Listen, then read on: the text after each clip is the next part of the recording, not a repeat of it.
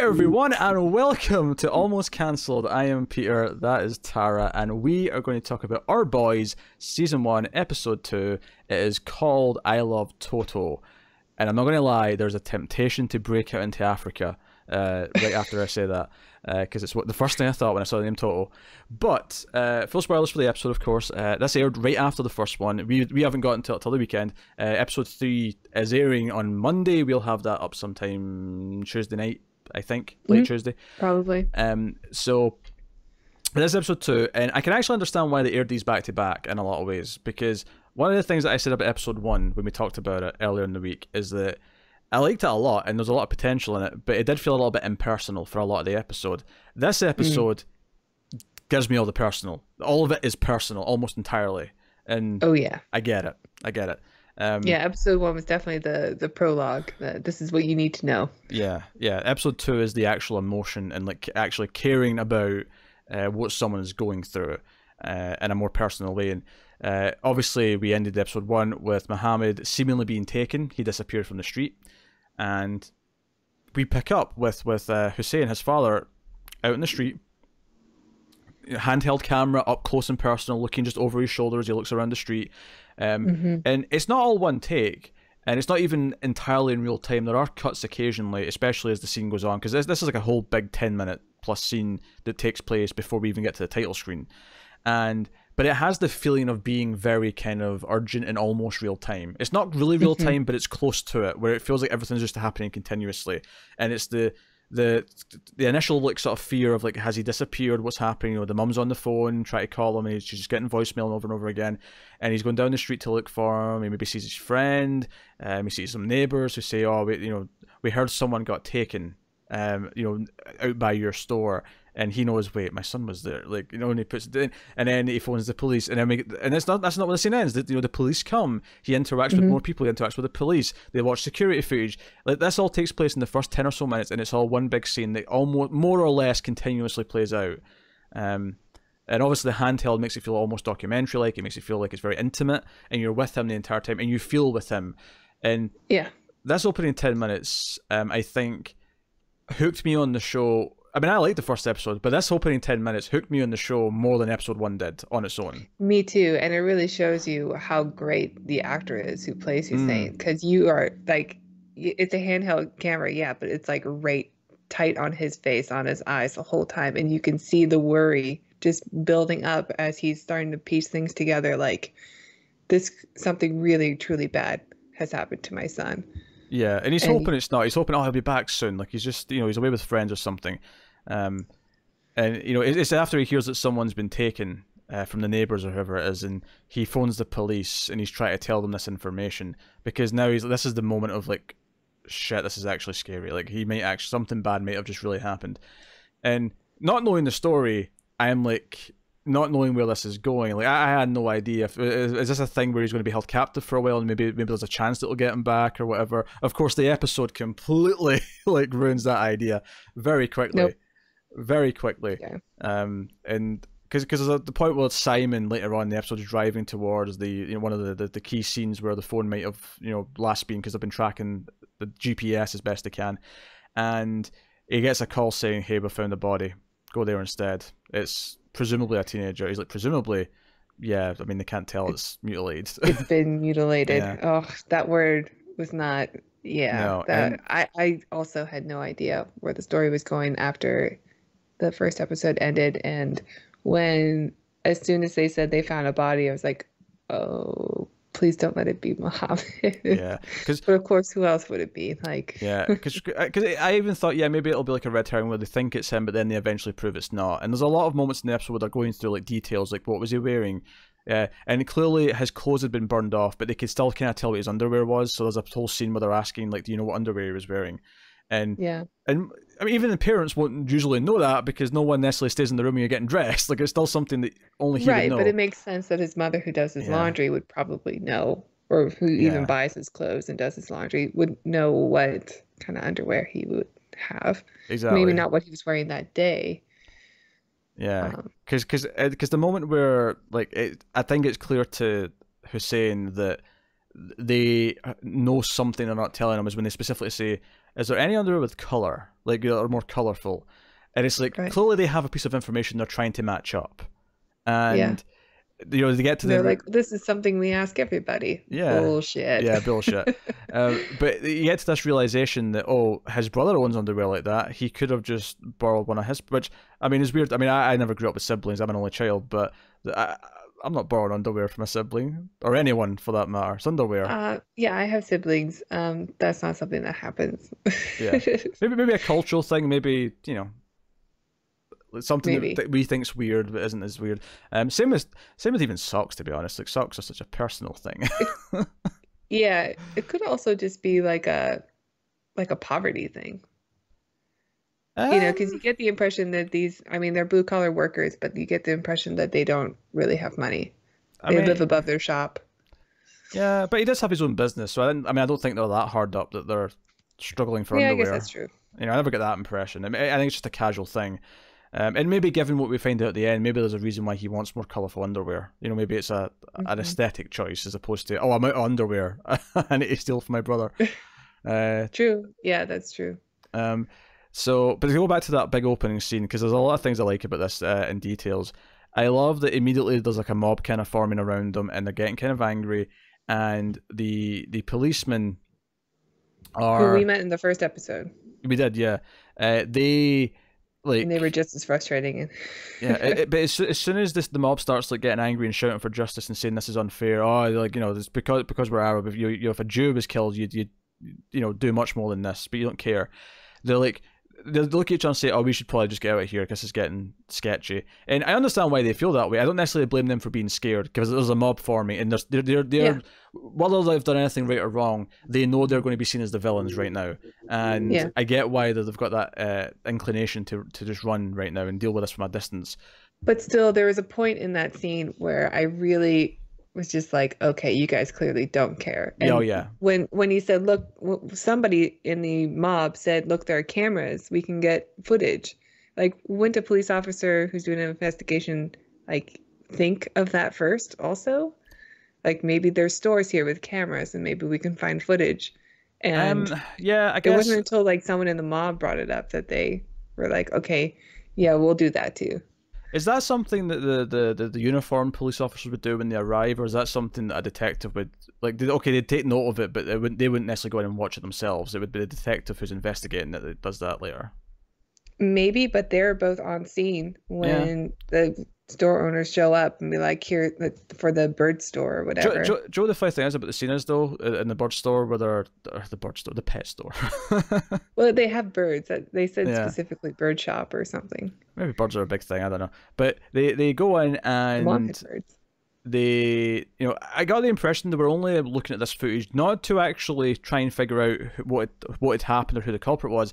This was more about just proving to them that something did happen. Like it Yeah. wasn't because they didn't believe that they'd been kidnapped. They were like, ah, no, I mean it's probably just this or that. Like everyone's jumping to conclusions, and I mean, as a mob, so again, there's kind of a male justification for having like being skeptical and saying, okay, let's not jump to he's been kidnapped by like the opposite side, Yeah, if you plus will. tensions are so high because of Yeah, the three boys.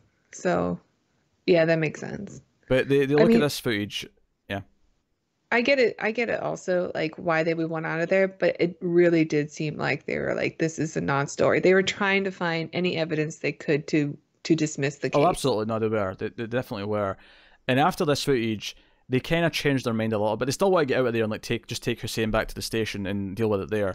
But they do kind of change their tune a little bit because it looks kind of suspicious. The way the car kind of stops and then speeds off like after Hmm. they've stopped for a little bit.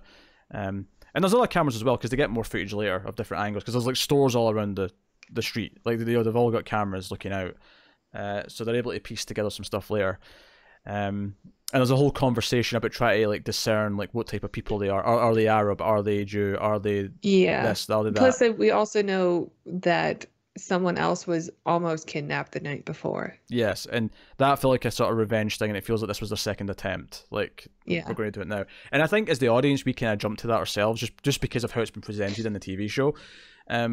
And of course, the big thing that gets introduced at the end of the episode, which maybe gives a reason for why other Arab characters might have done it instead. And I say characters because we're talking about a TV show. I know, obviously, a lot of stuff Well, happened in yeah, real a lot of life, them but are based on real, but it says right in the beginning that some yeah. were made up for the So purpose of dramatization. yeah, and not knowing which characters are real and which ones aren't, I'm just going to refer to them all as characters and just look at it that way.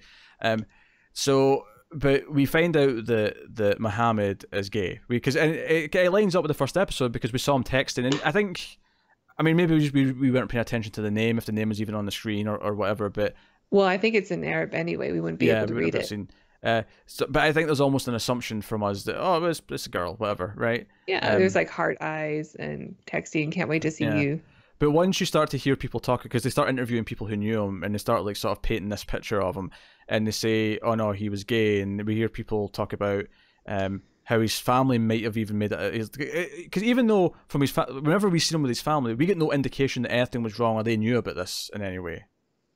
No, which is a surprise when you get the twist at the end that he's gay, because you would think in that kind of community that would not be okay Yeah, or no, allowed even. yeah, they say that because there's the woman who is like a social service worker or something like that they're interviewing, who he spoke to for advice at some point, and she's the one that says, "Oh, he maybe felt threatened by his family," which, you know, everything we've seen doesn't imply that. That doesn't necessarily mean, maybe he did feel threatened in a way where he's not told them yet, and he's worried about telling them, and he's worried what the reaction might be if they do find out.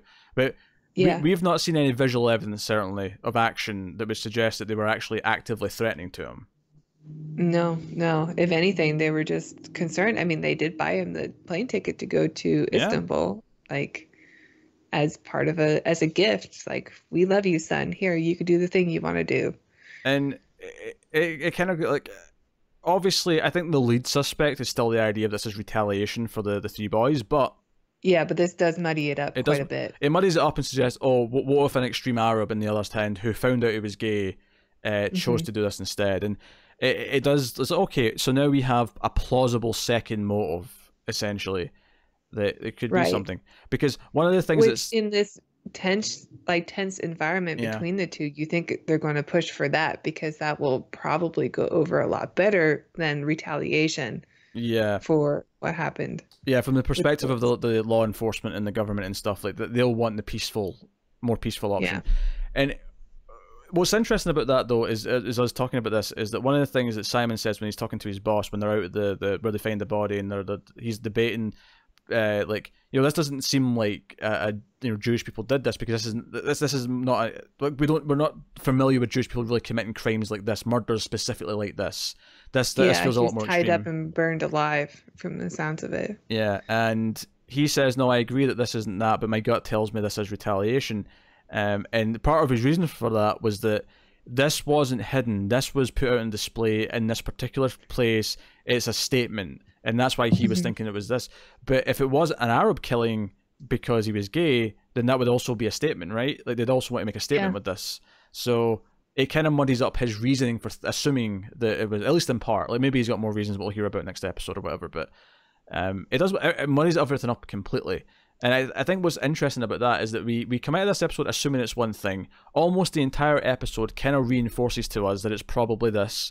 And it's still quite tense and exciting in a thrilling way because of the build-up and the emotion and the can we find him in time. Yeah, it's really well shot and well acted. Like, I'm definitely into this a lot. But that last, it even kind of comes up casually at first. Like, it's like some other news organization has brought up the LGBT part of it, and you're just like, wait, LGBT, is he gay? Like, yeah, and it's so casual. You're right, because he walks in the control room or whatever in the station.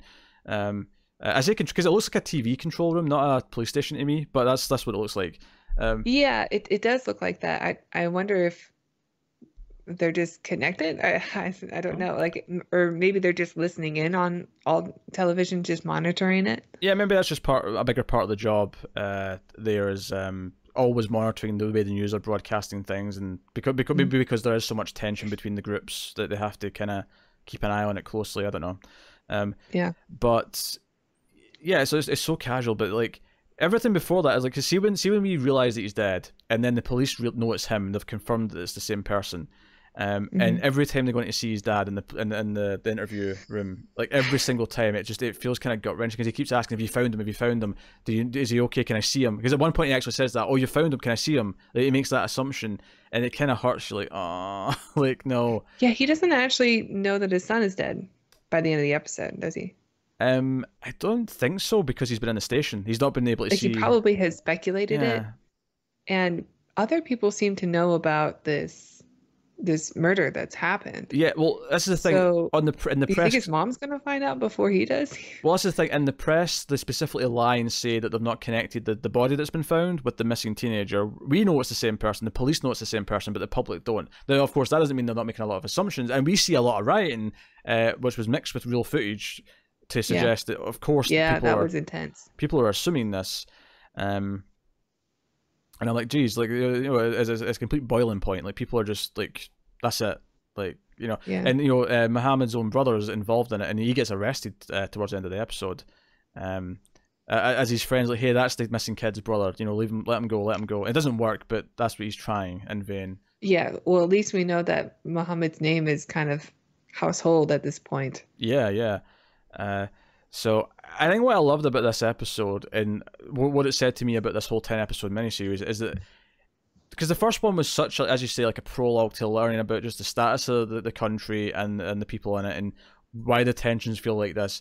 But it was a lot more scattershot because it was very widespread and introducing a lot of things. Well, yeah, we did have some complaints about like, okay, here's this location at this time. Right. Like, I'm not keeping up. But this episode, I mean, it still did the location thing, but I wasn't paying attention to it anymore because I know we really should start looking at maps. But this episode was so focused thematically and from a story perspective where, we didn't even see any of the Jewish kid, Avishai, his name is. We never saw any of him. No, I suspect he'll come back in a big way. Oh, absolutely. And the rabbi, we didn't see them. It was focused entirely on Muhammad's family and the police investigation of his disappearance and finding the body. All of it was focused, and it told a singular story from start to end. It had a big ending. It feels like it's blowing up the where the story's going next, and I feel like the next episode will then be framed around another sort of chapter. It feels really well chaptered in that sense from this episode, which I like a lot. Yeah, I'm looking forward to what's coming up next. We get to watch it soon. Very soon, yeah, because we waited on this one. I was a fly buzzing around, and it's really upsetting me. So the other thing we didn't talk about though is that the undercover, like sort of radical Jewish group, the one guy that was undercover in his group, they get brought in for questioning immediately. Like Simon orders it, and they just kind of sing songs at them, and it refuses to talk until one big scene where Simon comes in himself to sit down with them, and like says, "I'm going to tell you what's happened because I want you to know how serious this is," and explains that someone's been mutilated and burned, and it was ritualistic, and this kid's like claiming that, oh yeah, I wish I had the balls to do that. Like I approve of whoever did this. This is great, and whatever. And Simon kind of shoots him down. Like, well, yeah, but you don't have the balls to do this. You broke in after a month in prison, and that's why you're working for us. You sniveling little shit. That was a good line. Yeah, that wasn't the exact line. I'm adding a little bit of I'm embellishing it a little bit, but like that was pretty good though in the show. It's like, oh, you're just you're just a little weasel. Basically called him. Yeah. Are you trying to avoid swearing? You couldn't wait to get out of prison. You would have done anything. Yeah. You're not some big believer of the cause, and that was the other thing as well. When the police were arguing about who this could have been, the idea that okay, someone might get angry and like burn down a building or something like that, but Jewish people don't tend to do like murders like this. I mean, this is just from his perspective. Like statement murders. Yeah, because this is life in prison, and while they might get angry and want to make a statement, they'll only do things that'll be, maybe a couple of years. They don't want to throw their whole life away when they're thinking like this. But then this guy's like, well, that's where you're wrong, because there are those of us, or that's our great advantage right now, is that people doubt how strong we are. Yeah. But that said, this guy, how much we're capable of. Yeah, but this guy's a fraud. Like so in the same scene, it kind of says, "Oh yeah, some of you will claim it to be this, but clearly you turned out to be a chicken shit." And obviously, I say that just in the context of the way he thinks he's brave, because obviously, I don't think there's anything brave about anything he's claiming he wants to do. But yeah, of course. So like, so terrible.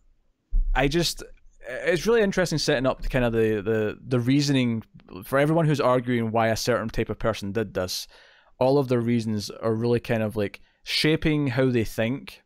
And Simon again feels like the guy in the middle who's like trying to like think things through and always kind of look at it a bit more rationally, even if he doesn't like the answers that it's giving him. Yeah, I love all the scenes with him, also with Simon in the like around his coworkers and like trying to say, no, that's a Jewish person. He walks like a Jewish person. Like, well, how do you know? Like, because do you know when someone is Arab when they walk? They're like, yeah, I could spot an Arab. Like, well, I could spot a Jewish person too. It's very like, I don't know, like wire walking in this sensitive area that we don't usually like to talk about, but like it's I thought it was still a great scene. Yeah, because he says it's just a culture that I just don't know. Yeah, because he says he can just tell by the way they walk. It's just the way, and because his boss is like, and how do Jewish people walk? It's like, yeah, it's like his boss is like ready to accuse him of racism, but like he says the same thing about Arabs. Yeah, so. he sort of proves his point that you can usually tell, maybe not every time, maybe not 100% of the time, but you can a lot of the time. And his gut tells him that this is to Jewish people, and he may be wrong. We might find out that he's wrong. And, we might, yeah. But it's definitely interesting in this climate where like they're really having to like dance around these things, and like everything feels so sensitive. It feels like almost anything could happen at any time that will just cause another riot. Like it just feels like anything could happen, and even in like a social setting like this, or not social, it's a work setting, but like in this, like what I mean is a more closed off setting where it's more private. Yeah, everything's just like ready to explode. Yeah, they're just like you say, they're walking on wires the entire time. And because I think his boss at one point says, "I've never felt the tension like this. This is the worst it's ever felt." And he was last episode kind of not admitting that things were getting out of hand with the build up before they discovered the death of the three boys. Right, because Simon was the one who's made the analogy with the balloon. Like, this is going to pop and it's going to affect everybody. But then again, you could look at that and say, well, that is his racism because he's Jewish, and he had no problem with all this build up and hope when it was the Jewish kids that were missing. But now it's an Arab kid, he's like, oh, all of a sudden he's very, oh no, this plate's safe, and calm people down. You know, you can look at that as bias. You can look at it as his prejudice. I think, because he's shown himself to act completely differently. And I mean, you could take him at his word where he's saying it's just bigger now because now it's retaliation and things could blow up even worse. But I think if you look at it cynically with a bit more judgment, you're like, you're coming off looking a little bit like you're supposed to be impartial as a police officer. But as we clearly see in the opening scene, we've had so many examples in this show already where that's just not the case at all. Clearly not. You know, Simon seems to be one of the few good cops, as it were, at least in the show from what we've seen. Right. Because these two patrolmen that we see have been, you know, been anything but impartial every time we've seen them interact with anyone. So no. Do you know why they took his phone away, Hussein's? I think I have to imagine it's because he is naturally a suspect because he's the dad, and they have to look through everything. Because even later on, when he demands to be able to phone his wife, like she says, "Oh, we'll give you a phone to use, but we won't give you your phone back." It's like I feel like his phone is just gone, at least until they've combed through everything they want to. Yeah, that's probably true, because they did start asking him questions like, were there any domestic skirmishes? The word was dispute, and then because he's like, dispute, what do you mean dispute? And I thought, oh, they're asking if you've had a fight with them recently, and then they say, has there been a fight with any family members, brothers, aunties, like neighbors, anything like that? And he's like, oh no. But of course, given that now there's been this idea raised that his family were mistreating him. Presumably, not only are they going to have to go through the horror of learning their son's dead next episode, they're also going to be questioned and treated like suspects in a way that might even be more harsh than what they would have done if that hadn't been raised by the interviews. So I was waiting to see Hussein's reaction to his son being dead in such a way the whole episode. I was surprised that we didn't get it, but I'm kind of glad because it keeps that feeling of dread going. And I don't know if we will see it. It might just start the next time we see him, if it's the next episode or the one after that or whatever, depending on how they frame it. Yeah, I think we will. If he already just knows. I would guess we will, because I feel like it's such a dramatic moment to take that I feel like I'd expect it. I mean, I won't be disappointed if they don't. If they have a good reason for it, because it'll make us feel something else instead, then sure. I trust them at this point after this episode to know how to play me like a fiddle. Yeah, this So, one was good. This was um, a really good episode. yeah, the other moment that I really liked was when the boss from the fast food place calls the friend, I think it is, Muhammad's Mhm. friend, and Yeah. says, "Hey, I just wanted to," no, because he's like, "Oh, I can't come in today," because he's helping. He's looking in the forest because they've been tracking his phone as well, and Right. All of his groups of friends are like in yeah. the forest trying to find him. Yeah, and he says, "Oh, I can't commit to work today. If that's what you're calling for." He's like, "Oh, no, no, no. I just wanted to phone and make sure you were okay because I heard that there was, a body found, and that it came from your sort of area, and I wanted to make sure you were okay." And it was kind of touching because clearly he's concerned about him and doesn't want anything bad to happen to him. And then he says, "Hey, you should come back in next week. We can talk about schedules. Also bring your friend back who wanted to work here. What was his name?" And it's like, because obviously during the course of this conversation, as soon as he says there's been a body found that came from his area, he Yeah. immediately thinks, "Oh shit, that's." Well, I think he said he came from the forest, the one that they're in, that Yeah. he was found in the forest. Yeah, And yeah, they're absolutely. already looking for Muhammad in the forest. Yeah, it was a great performance from the guy on the other side of the phone, his friend, Yeah, because he kind who of was just like, chokes, and because he says what was his name, he kind of chokes a little bit and goes, yeah, "Muhammad." There's a moment there where he has to kind of swallow for a second before he can say it because he's so caught up in the emotion. his mind is just like racing right now. Yeah, Also, and I think that's what this episode is so good at, and why I think this is easily the best of the two episodes so far, is that this hmm entire episode made me feel the way that they're feeling, where I feel like your mind is racing the entire time. It emulates that yeah, in the story really, really well done. with how it's handled and how it's shot and everything. The other thing we didn't mention, I think, was the brother admitting he broke the machine, the tool that they were using, the big saw. Yeah, And his mother getting upset and slapping him, but then like breaking down and crying immediately, because she's just very high strung. Everything's like. I can't imagine what that feels like, that your son's missing and is probably dead. Like, yeah. And she gets mad at him for like, why are you telling me this now? And I think it's more like he needs to get this off his chest yeah, before he finds out that his brother's dead also. yeah. Because she's with like all of her friends, all these other wives or whoever, and one of them even suggests like she should have something to drink if she's feeling, because they might be fasting. And someone else, "Oh, no, no, don't be ridiculous, like she'd be sinning." Like, no, like she can't do that. Yeah. um and yeah, so it's just a really it's just all these little things where, because that's what you would do, like if we were in this situation, right, if someone we knew was in this position, we'd be like, "No, you need to drink something because it's not healthy for you to like not be eating and drinking right now. I know you don't feel like it, because when you feel that awful, you don't want to eat. Your appetite is gone. You don't want anything. You just don't. So you would say, no, you have to drink at least some water because there's no point in you getting unhealthy. That is like one of the things you say to someone who's going through something where someone's just died, you're not even like a murder, just like a normal grief process. It's like, no, you have to drink something, you have to eat something. Sure. And it's just this little slice of this culture where no, they can't just do that. Yeah, it's a nice little reminder that, oh yeah, this is Ramadan. It's different. Yeah, it's different. It's a different world, from what we're used Right. to. And that's interesting. So, no, second episode better than the first, and I liked the first one, but second one was Yeah, great. made me Really, really pumped. well done. Made me pumped for the rest. So no, so we'll be back with episode 3, in a much more timely fashion. And I did check the rest. The rest do air one per week, so we don't have to worry about them. Just having to stack them again. But yeah, so that is Our Boys episode 2. So let us know what you think of the episode in the comments below. Like and subscribe, all that stuff. There was some good comments in the first one, telling us about confirming that some of the recordings were real, like the phone message at the start was the real phone message and things like that. Those tidbits are great. So whenever we ask, I really appreciate those comments. yeah, whenever we ask questions like that, by all means, if you know what you're talking about, just throw them in. Please. It's interesting to read. So yeah, actually, one little slice of life thing that I just, this is a very tiny thing that I just noticed in the episode, and it just made me realize that I don't at one point when Simon wakes up, he writes down like the address that he's going to or whatever. I don't think I've ever seen anyone write in that language before, like just a little quick doodle. Because I've seen it on like screen, or I've seen it on paper before, but tons of times. But I've never seen someone just quickly like scribble a note down in that language, and I just like, oh, that's weird. I've never seen that. And I've always thought it was gorgeous. I love the way the lettering is.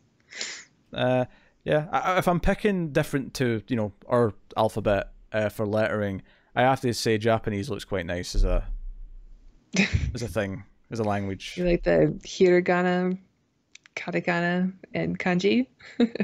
Yes, those words. I know what those mean. Sure. Yeah, it's okay.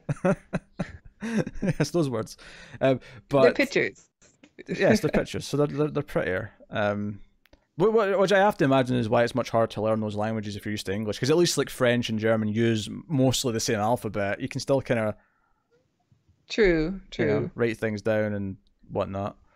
Yeah. But hey, I don't know. Anyway, so yeah, let us know what you think of the episode. If you want to support the channel and everything we do here, head over to patreon.com/MailFuzzTV, where you can support us for as little as $1 per month and keep all the content coming, keep us covering multiple shows. And me and Connor right now are doing Mindhunter Season 2 on Netflix. We're trying to do those one per day, so we're going through that as quickly as we can because it's a binge show, and that's good for our, you know, schedules. But it's really good so far. Really, really great. That show, Son of Sam, right? Son of Sam, was in the second episode, and much like season 1 of that show, whenever they sit down for an interview with a serial killer, it is phenomenal. That is where the show excels. I should probably watch it. You pretty should. It's great. Because And that then scene, watch your reviews. and then watch our reviews.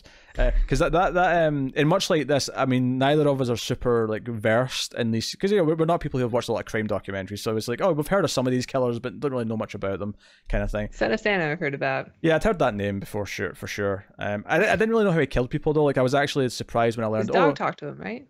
He claimed his neighbor's dog told him to do things. Yes, but he admitted later that he made that up. You want me to do what? We'll talk about this later. That was a good joke. So, but no, he admitted later he made all that up, and that's kind of incorporated out of the show a little bit. But no, it's good. Those scenes are great. So if you want to go and check out that show and hear me and Car talk about it, if you're on the audio podcast, of course, the Almost Cancelled TV reviews feed, there's also the Almost Cancelled Netflix Originals reviews feed, which has all the Netflix shows, so go check out that. Just get us on Twitter at mailed_fuzz for channel updates, but otherwise that is us. So thank you once again for watching or listening, and I believe we're going to check out the pilot for a new HBO show, the Evangelical one with Diane McBride and John Goodman. Remember the title? The Righteous Gemstones. The Righteous Gemstones. Premiered tonight. Yeah. Yes. We're going to be looking at that and getting a review of that sometime up late Tuesday as well, I think. So. Oh, we are? Okay. Yeah. I think we're just in the first one though, because it's a comedy. Comedies don't tend to, unless it's like a comedy with like a proper drama plot, it tends not to have enough to talk about week to week. But hey, maybe it'll surprise us. I don't know. But my expectation is to just do one and talk about if it's good or not. But we'll see. But that's us. So thank you once again for watching or listening. We always appreciate it. Keep watching TV, guys. Have you got any vanilla?